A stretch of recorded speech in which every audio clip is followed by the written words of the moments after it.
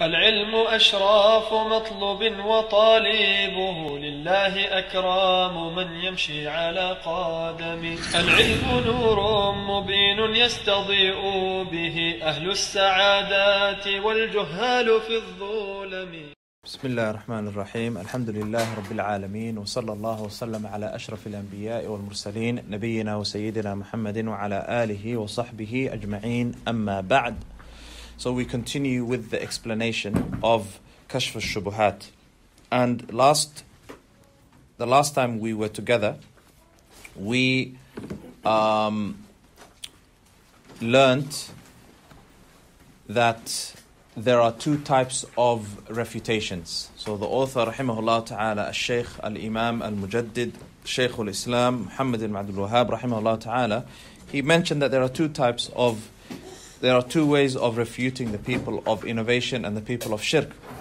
And he mentioned those two ways as al-Rad al-Ijmali and al-Rad al-Tafsili. So a general refutation and a more specific refutation. And he mentioned that the general refutation is a refutation based on basically principles. And he cited the verse in Surah Al-Imran, هو الذي أنزل عليك الكتاب منه آيات محكمات هن أم الكتاب وأخر متشابهات. Allah says, هو الذي, Allah is the one who has revealed to you the book. From the book are آيات محكمات, are verses that are muhkamat, verses that are clear. هن أم الكتاب, verses that are clear and unambiguous. هن أم الكتاب وأخر متشابهات, and other verses that are considered mutashabihat, they are unclear and unambiguous. And then he mentioned the hadith of the Prophet sallallahu alaihi wasallam pertaining to this verse, the hadith of Aisha radiallahu ta'ala anha, where the Prophet sallallahu alaihi wasallam, he said to Aisha, إذا رأيتم الذين يتبعون ما تشابه منه فأولئك الذين سمى الله فاحذروهم. Okay? Here, the Prophet ﷺ, he says, if you see those who follow the unclear or ambiguous verses and abandon verses that are clear, verses that are clear and manifest, فَأُولَٰئِكَ الَّذِينَ سَمَّ اللَّهُ, then they are those whom Allah subhanahu wa ta'ala has mentioned in this verse, فَاحْذَرُوهُم, so be wary of them and stay away from them. And then the author, rahimahullah ta'ala, he mentioned the types of ihkam and at-tashabuh. So obviously when we say ihkam and at-tashabuh, what we are talking about is the Quran. Okay, is the Quran. So he mentioned that al-ihkam wa at-tashabuh fil Quran, okay, is two types. Okay, he mentioned that ihkam and at-tashabuh fil Quran is two types. Okay, so the first type is al-ihkam wa tashabuh al-kulli, and the second type is al-ihkam wa tashabuh al-juz'i. Okay, so al-ihkam wa tashabuh al-kulli is, the meaning of this is ihkam and tashabuh that is basically ihkam or tashabuh that is all encompassing and comprehensive. Which basically means that the Quran, the whole of the Quran is described as muhkam, and the whole of the Quran is described as mutashabih. Okay? So Allah subhanahu wa ta'ala, he says, Kitabun uhkimat ayatuhu. So in this context, Allah subhanahu wa ta'ala in this verse described the whole of the Quran as muhkam. Which means here, ماذا? What does muhkam here in this specific context mean? It means al-itqan. It means al-itqan. And al-itqan means perfection. So Allah is saying that the whole of the Quran is perfect. The whole of the Quran has been mastered and it is perfect. Likewise, Allah subhanahu wa ta'ala describes the whole of the Quran as mutashabih.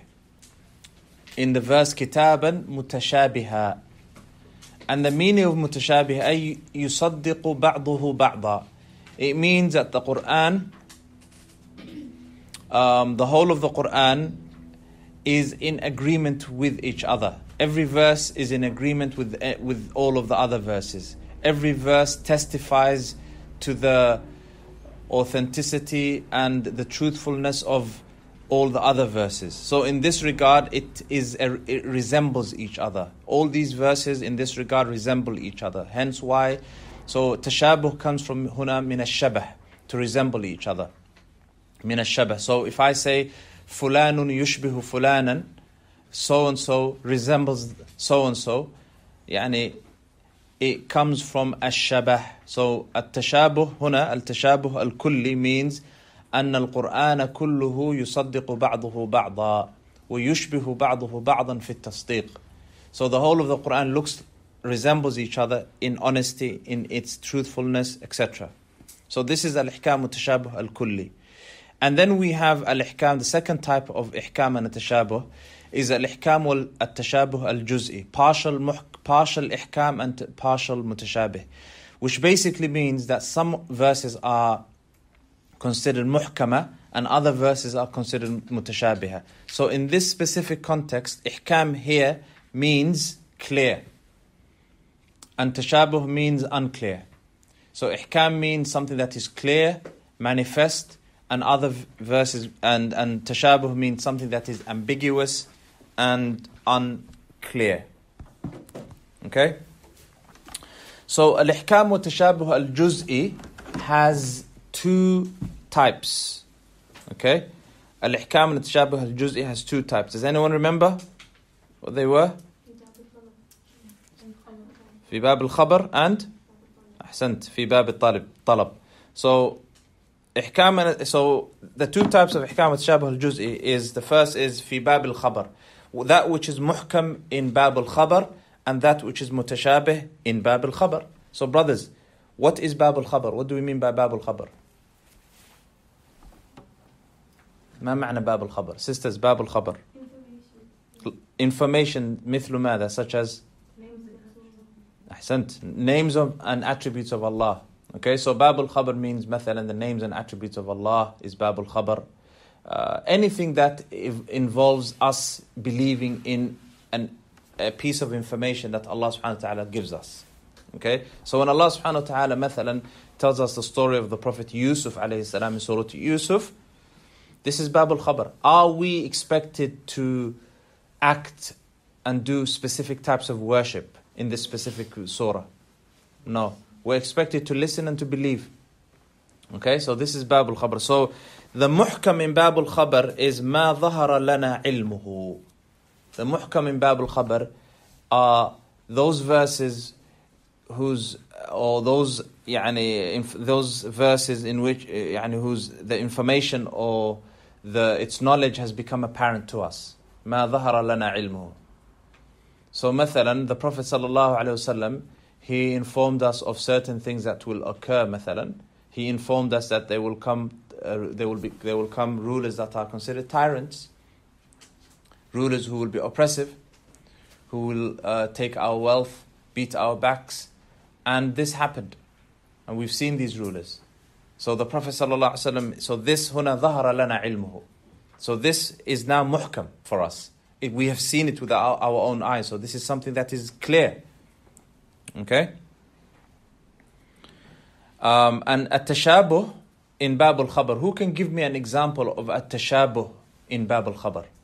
I'm not sure, but is it like how we perceive the attributes of Allah? No. So we discussed this. Naam. So tashabuh in Bab al-Khabar, the attributes of Allah, in terms of their actual meanings, they are muhkam. In terms of what they mean, they are muhkam. But in terms of their true reality, they are considered mutashabih. So مثلا, we know that Allah subhanahu wa ta'ala from His attributes is al-kalam. وَكَلَّمَ اللَّهُ مُوسَى تَكْلِيمًا. We know that from the attributes of Allah is al-ghadab. Okay, وغضب الله عليه ولعنه. We know that Allah subhanahu wa ta'ala has the attribute of He has two hands, بل يداه مبسوطتان. Okay, so these are muhkama, they are clear. The meanings, these attributes in terms of the fact that they are the attributes of Allah subhanahu wa ta'ala are muhkama, they're clear. However, the actual reality of these attributes, the actual reality of what these attributes are ambiguous to us. So, مثلا, we know that Allah subhanahu wa ta'ala has two hands, بَلْ يَدَاهُ مَبْسُوطَتَانِ, and we believe that the hands of Allah subhanahu wa ta'ala are hands that are befitting of His majesty, befitting of His greatness, and they are unlike the hands of His creation. Okay?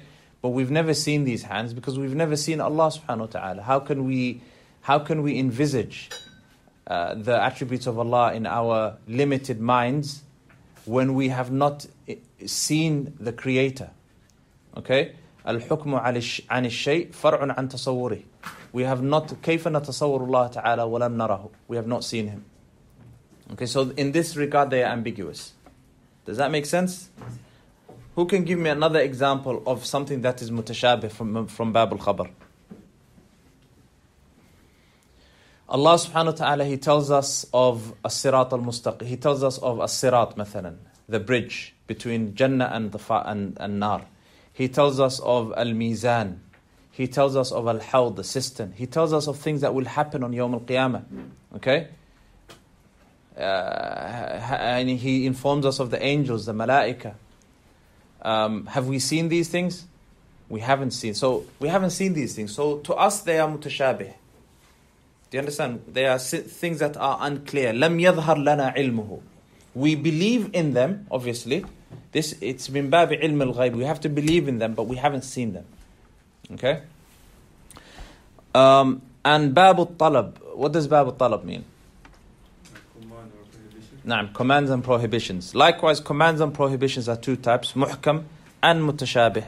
So the muhkam, sisters, is what? What's the definition of muhkam in bab al-talab? Sorry? The meaning and istidlal are clear. Good. And mutashabih? Naam, the opposite. Yani the meanings and the istidlal are unclear. Naam, good. Any questions so far? Istidlal means, who can define istidlal for the sister? Is that how the evidence is extracted? Ahsant, naam. Istidlal is how the evidences are extracted.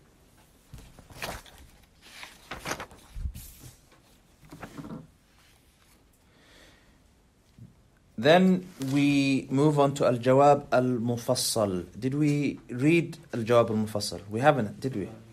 Okay, جيد. طيب, قال المصنف رحمه الله تعالى وأما الجواب المفصل. He says, as for Al-Jawab Al-Mufassal, as for the detailed response. So, the general response we know.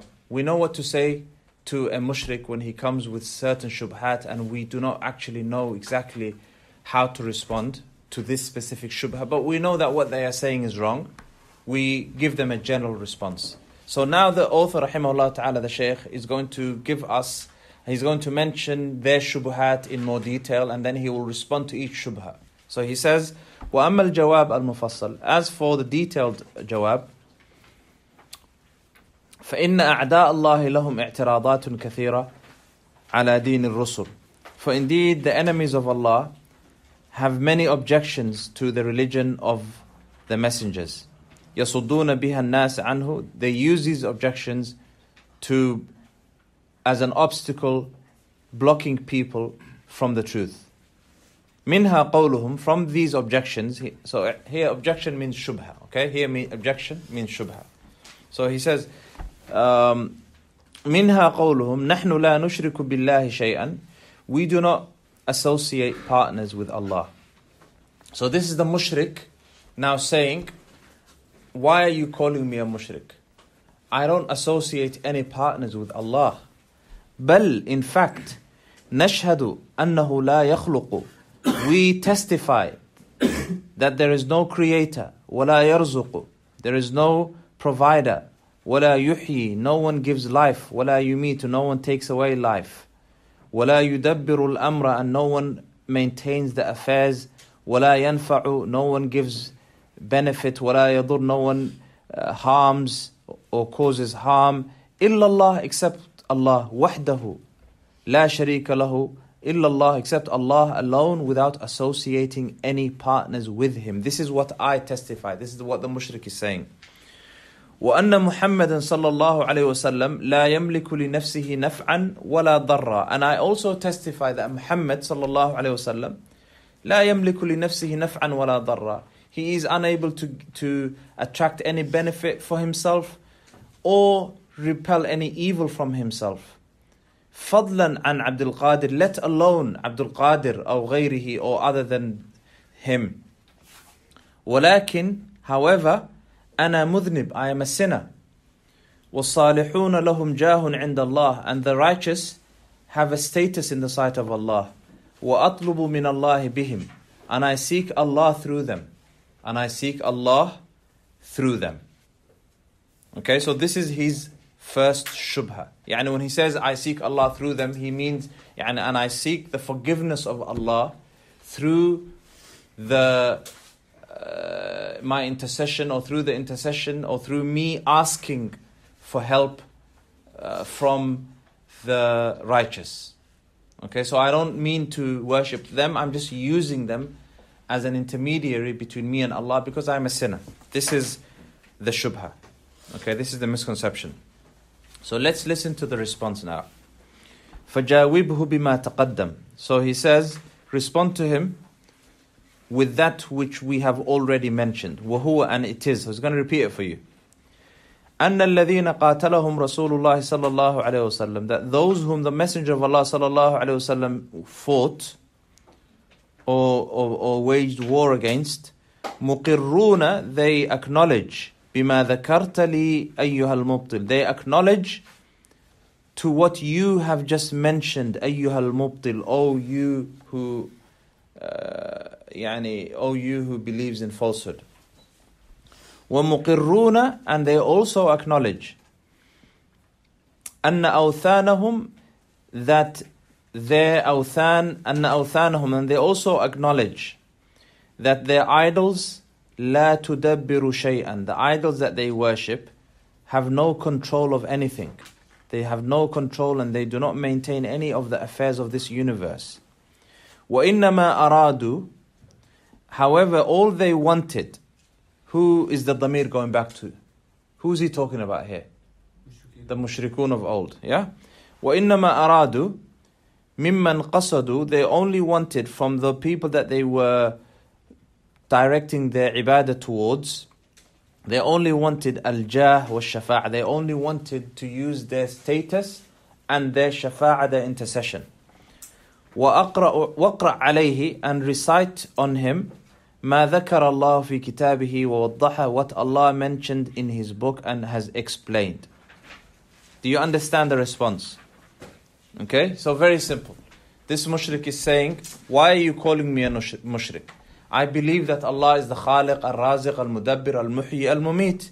And I believe that the Prophet Muhammad sallallahu alaihi wasallam, he can neither harm or benefit. Forget about Abdul Qadir Al-Jailani. But however, I am a sinner. And because of the fact that I am constantly sinning, I know that these people, the Prophet Muhammad sallallahu alaihi wasallam, Abdul Qadir Al-Jilani, so on. He meant the people that he worships. I know that these people are righteous people and they died upon piety. And I know that they have a jah. Do you know what jah means? They have a status. And I know that they have a status in the sight of Allah. All I am doing is I am asking and I am seeking Allah through them. So I am not a mushrik. All I am doing is that I am invoking Allah subhanahu wa ta'ala. I am worshipping Allah through them. Do you understand? So I am a sinner. I can't directly turn my attention to Allah. I can't seek Allah subhanahu wa ta'ala's forgiveness directly. I have to go through them. Does that make sense? طيب. So the response to this is that we use the seerah of the Prophet sallallahu alaihi wasallam. So the Prophet sallallahu alaihi wasallam, the people that he fought, they acknowledged everything that he has just mentioned. So he fought Abu Jahl, and he fought Abu Lahab, and the mushriku of Quraysh.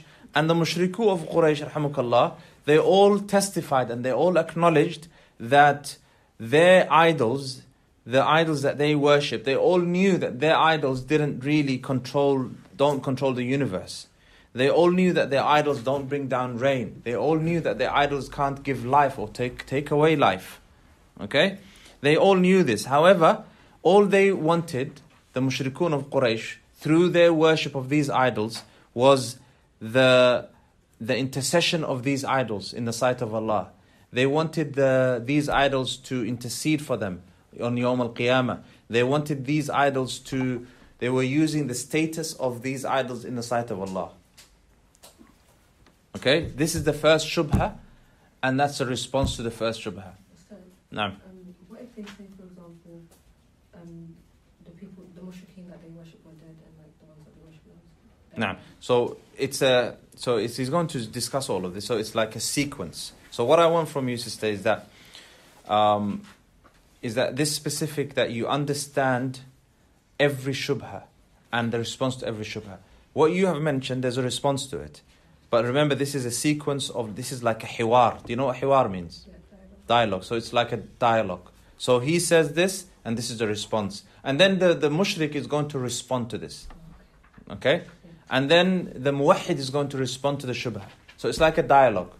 Okay, so it's like a train of thought. I want you... Remember, what's the name of this book? Kashf Shubuhaat. Exposing the Shubuhaat. Okay? And this book comes after ماذا? Kitab al-Tawheed. So the student of knowledge who's reading this book, learning this book, should have already studied Kitab al-Tawheed and Thalathat al-Usul and Qawa'id al-Arba'. So the student of knowledge should already have a strong basis in Aqidah and Tawheed. Okay? This is because now you are being exposed to misconceptions. So it is very important that you listen to the misconception, the shubha, very carefully. Because 9 times out of 10, the actual refutation of the shubha is always going to be in the shubha itself. Okay? It's always going to be there. Okay? So listen to it carefully, and also listen to the response that's being given to the shubha. And then listen to the response of the mushrik to the response of the muwahhid. Does that make sense? Okay. Then the mushrik, after the muwahhid gives him this response, the mushrik says, فَإِنْ قَالْ, the author says, and if he says, إِنَّ هَؤُلَاءِ الْآيَاتِ, these verses, okay, نَزَلَتْ فِي مَنْ يَعْبُدُ الْأَصْنَامِ. What he means by these verses are the verses that the author mentioned previously, where Allah subhanahu wa ta'ala in Surah Al-Zumar, for example, the verse in Surah Al-Zumar, مَا نَعْبُدُهُمْ إِلَّا لِيُقَرِّبُونَ إِلَى اللَّهِ زُلْفَى. Okay, we don't worship them. He said, these verses, and we'll mention these verses. So if he says, مثلا, if the mushrik says, these verses, نزلت, they were revealed, في مَنْ يَعْبُدُ الْأَصْنَامِ. They were revealed in those, with regards to those who worship idols. وَنَحْنُ, and us, لَا نَعْبُدُ الْأَصْنَامِ. We don't worship idols. كيف تجعلون الصالحين مثل الأصنام. And then he turns around and blames you for even mentioning this. And he says, how can you make the salihun similar to idols? Or he says, مثلا, أم كيف تجعلون الأنبياء أصنامنا. How can you make the prophets similar to idols? So this is his second shubha now. So he's basically saying, everything you have just told me, O Muwahhid, he's not going to say O Muwahhid, but for the purposes of us understanding who is who, we'll mention it, inshallah. So if he says, O Muwahhid, what you have just mentioned and the verses that you have mentioned are pertaining to those who worship asnam. What's asnam? What's a sanam? A statue, an idol. Okay? I don't worship a statue or an idol. Okay? كيف تجعلون الصالحين مثل الأصنام. How can you make righteous people similar to idols? How can you make the Prophet Muhammad similar to idols? How can you make the Prophet Isa, Abdul Qadir? These are righteous people. How can you include them in the same bracket as Lat wa Uzza wa Manat? How can you make them into... And how? كيف? How do we respond to them? This is the response. فَجَاوِبْهُ بِمَا تَقَدَّمْ. Respond to him بما تقدم, with what has preceded. فإنه إذا أقر, for indeed, if he acknowledges أن الكفار يشهدون بالربوبية كلها لله, if he acknowledges that the kuffar, they testify and they affirm rububiyah, lordship, that rububiyah, all of it belongs to Allah.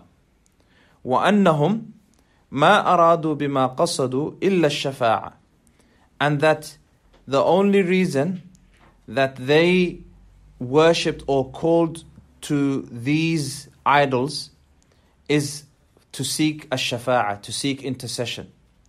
ولكن أراد أن يفرق بين فعلهم وفعله بما ذكر. However, all he wanted to do, يعني with his statement of this, with this statement, all he wanted from this response, يعني the mushrik, is he wanted أن يفرق بين فعلهم وفعله. He wanted to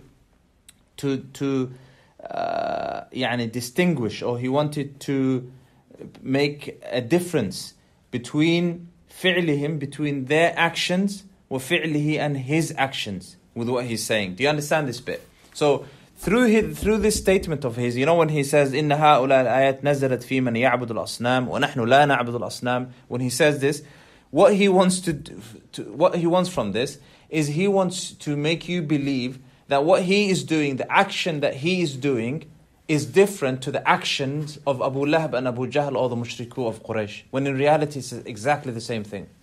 What were the mushrikun of Quraysh doing when they were worshipping these asnam? They were calling to them, صح? They were invoking them. Okay, they were calling Manat and Lat and Uzza, Ya Manat. They were asking for their intercession. Okay? And what is this mushrik doing with the Prophet Muhammad sallallahu alaihi wasallam? He's calling to the Prophet Muhammad sallallahu alaihi wasallam. He's invoking the Prophet. He's invoking Abdul Qadir al-Jilani. So he wants to basically cause you to become, he's trying to deceive us, basically. The actions are the same. Sah, maybe the source of the actions are different. Do you understand the source of the action? Yani maybe, yes, the source of the actions are different. The people whom these actions are directed towards are different, but the actions are essentially the same. Okay? So the mushrikun of Quraysh, Abu Jahl and Abu Lahab, they were directing their ibadah and their worship to who? To these idols. Sah? Okay? And the mushrikun of today, these mushrikun today, they're directing their actions to who? To whom? The Prophet Muhammad sallallahu alaihi wasallam and Abdul Qadir al-Jilani وهكذا. Okay? فَذْكُرْ لَهُ, the author then says, فَذْكُرْ لَهُ أَنَّ الْكُفَّارَ, then mention to him, أَنَّ الْكُفَّارَ مِنْهُمْ مَنْ يَدْعُ الْأَصْنَامِ, that from the kuffar, okay? So basically, listen, look at the subhanAllah, the fiqh of Imam Muhammad Abdul Wahhab. He's saying to you, this is their intention. But rather than going and going into a philosophical debate with them and saying, no, but the actions are the same and the source of the actions are different, forget about that. You don't need to even mention that. Okay? He says, فَذْكُرْ لَهُ أَنَّ الْكُفَّارَ, mention to him that the kuffar, that the disbelievers, مِنْهُمْ مَنْ يَدْعُ الْأَصْنَامِ, from them are those who invoke idols, who worship idols. وَمِنْهُمْ مَنْ يَعْبُدُ الْأَوْلِيَاءِ, and from them are those who invoke awliya. الذين يعني أولياء meaning يعني people who are considered to be muttaqin. الذين قال الله فيهم, those whom Allah subhanahu wa ta'ala has mentioned and has referred to in the verse. أولئك الذين يدعون يبتغون إلى ربهم الوسيلة أيهم أقرب ويرجون رحمته ويخافون عذابه إن عذاب ربك كان محذورا. So in this verse Allah subhanahu wa ta'ala he says أولئك الذين يدعون يبتغون إلى ربهم الوسيلة. Indeed, those whom they invoke, يدعون هنا means يعبدون also. Remember we mentioned dua is ibadah. يدعون يعني those whom they have invoked. يبتغون إلى ربهم الوسيلة. They are seeking, يعني they are seeking, يبتغون إلى ربهم الوسيلة. They are seeking and they desire towards their Lord al-wasila, an intermediary. أيهم أقرب ويرجون رحمته, which of them are closer to Allah, ويرجون رحمته, and they hope for His mercy, ويخافون عذاب, and they fear His عذاب. إن عذاب ربك كان محذورا. So Allah subhanahu wa ta'ala, He's saying in this verse that these mushrikun, yeah, أولئك الذين يدعون, these mushrikun who make dua, who invoke these aliha, who invoke these false gods, يبتغون إلى ربهم الوسيلة. What they are doing is, Allah subhanahu wa ta'ala here is just mentioning هذا حكاية الواقع. Allah subhanahu wa ta'ala is mentioning their reality. He is not condoning this. He's not saying what they are doing is correct, but He is mentioning this is what they do. So Allah subhanahu wa ta'ala is saying that these people, through their invocation, through their ibadah to these false gods, what they are desiring is an intercession or intermediary or a gateway to their Lord. Al-wasila, like a gateway to their Lord. Okay? And then Allah says, which of them, أَيُّهُمْ أَقْرَبُ, this is a rhetorical question, which of them are closer to Allah? Yani those whom they are worshipping, yani from the righteous, or the mushrikun who are worshipping them? Who's closer to Allah? Of course the righteous are closer to Allah. وَيَرْجُونَ رَحْمَةَ وَيَخَافُونَ عَذَابَ إِنَّ عَذَابَ رَبِّكَ كَانَ مَحْذُورًا. Does that make sense? So do you all understand the istidlal of this verse? Good. وَيَدْعُونَ عِيسَى بْنَ مَرْيَمَ وَأُمَّهُ. And then the author continues and he says, رحمه الله تعالى رحمة واسعة, he says, وَيَدْعُونَ عِيسَى بْنَ مَرْيَمَ. And they call and they supplicate to Isa ibn Maryam. وَأُمَّهُ. And they supplicate to Isa's mother. رحمه الله تعالى. وَقَدْ قَالَ اللَّهُ تَعَالَى, and Allah subhanahu wa ta'ala, He says, مَا الْمَسِيحُ ابْنُ مَرْيَمَ إِلَّا رَسُولٌ قَدْ خَلَتْ مِنْ قَبْلِهِ الرُّسُلُ وَأُمُّهُ صِدِّيقَةٌ. Regarding this, Allah subhanahu wa ta'ala, He says, مَا الْمَسِيحُ ابْنُ مَرْيَمَ إِلَّا رَسُولٌ.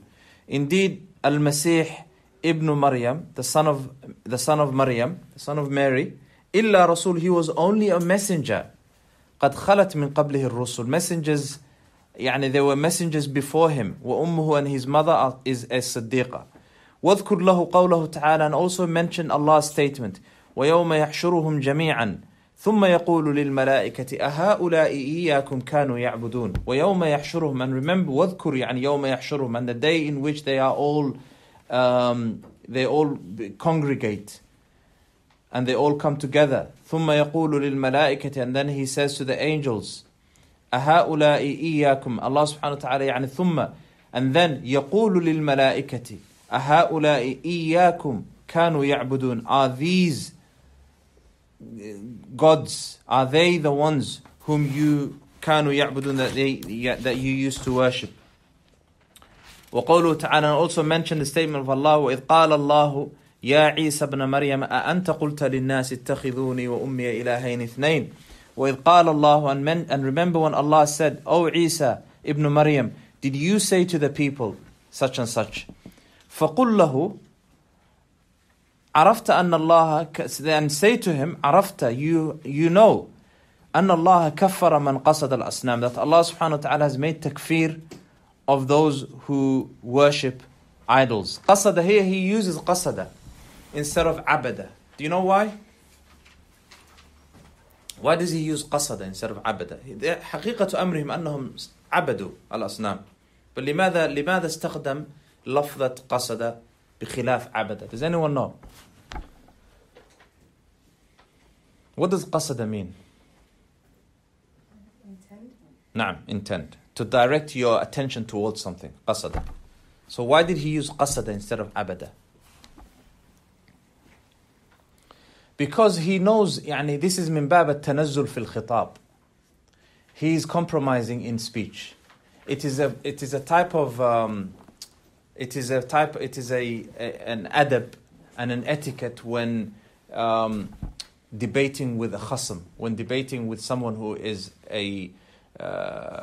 your opponent, that you compromise in some of the words that you say in order for them to understand and in order for you to make them understand, basically, and also in order for you for them not to nitpick your specific words and divert you from your main objective. Okay, so if he says مثلا عرفت أن الله كفر من عبد الأصنام, they'll say نعم لكن نحن ما عبدناهم, we didn't worship them, and then you'll go around in circles all day. Okay? So he's saying basically use قصد لأجل هذا السبب. So he says, you know that Allah subhanahu wa ta'ala كفر, he made takfir of man قصد الأسنام, on those who intended their attention towards the asnam. So Allah made takfir of those who directed their attention, their desire, their ibadah, their worship to idols. وَكَفَّرَ أَيْضًا, and he also made takfir on man قَصَدَ الصَّالِحِينَ, those who directed their attention to the salihin. So here, if this person is someone who is ذو عقل من أولي الألباب, if someone who has some intellect, he will say, نعم, but if he made qasd of the salihin, I also made qasd of the salihin. Allah made takfir of those who made qasd of the salihin. I also make takfir of those, I also make qasd of the salihin. So what is the difference between what I'm doing and they're doing? So if Allah made takfir of these people, then that means I am also a kafir also by doing this. This is the thought process that the author rahimahullah ta'ala wants to encourage in the opponent. Does that make sense? Then he says وَقَاتَلَهُمْ رَسُولُ اللَّهِ صَلَّى اللَّهُ عَلَيْهِ وسلم, and the Messenger of Allah صلى الله عليه وسلم, he still fought them. Okay? So this shubha, do you understand this shubha? Okay? So the shubha basically is very simple. He's basically saying that the people that you've mentioned worship idols. I don't worship idols. Okay? I'm only directing my attention to the Prophet Muhammad sallallahu alaihi wasallam. Okay? The response is simple. There are those who worshipped idols, whom Allah had made takfir on, and there are those who worshipped righteous people, whom Allah subhanahu wa ta'ala made takfir on. Okay? So, basically, there's no difference between your actions and their actions. Okay, so this is the simple response.